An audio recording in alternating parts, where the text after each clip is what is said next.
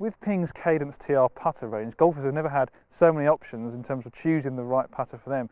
You can change the length, you can change the weight, you can also change the grip size. There's so many different ways you can find the right putter for your game. And I've been testing Ping's new Ketsch mid putter. Now this is very much similar to the original Ketsch, it's just 2/3 the size, so more of a mid mallet design. It's still face balanced, you can see here, so it's still going to suit more of your straighter arc putters, but Ping do say that this is actually suitable for all types of strokes. So very versatile model.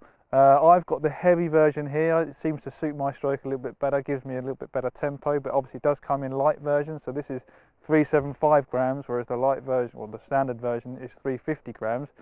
Been having a go with it on the putting green. Obviously it's got the variable depth grooves that we've seen with other models, which can help the ball roll out the same distance from different strike points. Certainly noticed that when putting from long range, you tend to misstrike the ball a little bit more than you do from close range.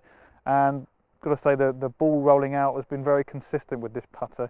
The look of it is very similar to the original Ketsch. You still get the same alignment lines, really easy to line up, especially at address, and also during the stroke you can really frame the ball nicely with these 3 white lines and help to hit the ball out the sweet spot from long range and also short range.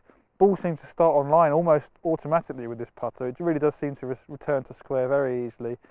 Got a very unique sound. It's certainly one of the louder putters on the market, which doesn't quite match up to the soft feel that you experience in your hands, but if you don't mind that and you like your face balanced putters, the Ketsch Mid is probably one of the easiest putters to align on the market, and I would definitely recommend if you're a fat grip user.